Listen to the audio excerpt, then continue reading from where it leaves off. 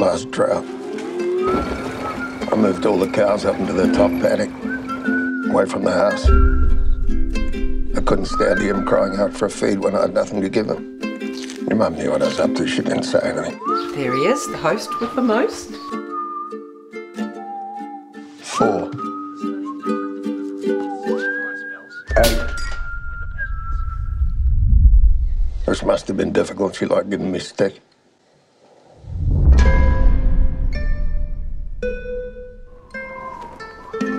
How's your dad?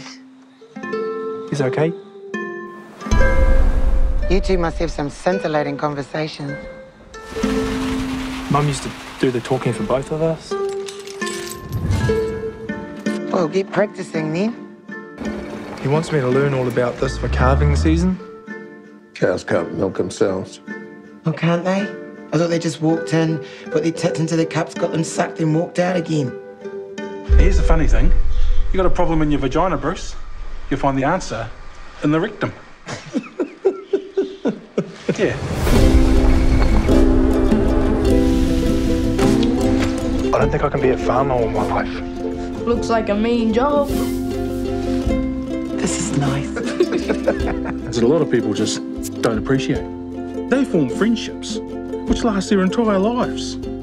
Unbreakable bonds. You need to bloody listen. How can I? Look when this guy's got his arm up the cow's ass. I know you miss Mum. I miss her every day too. If we miss her together, it feels a little bit easier than doing it by ourselves.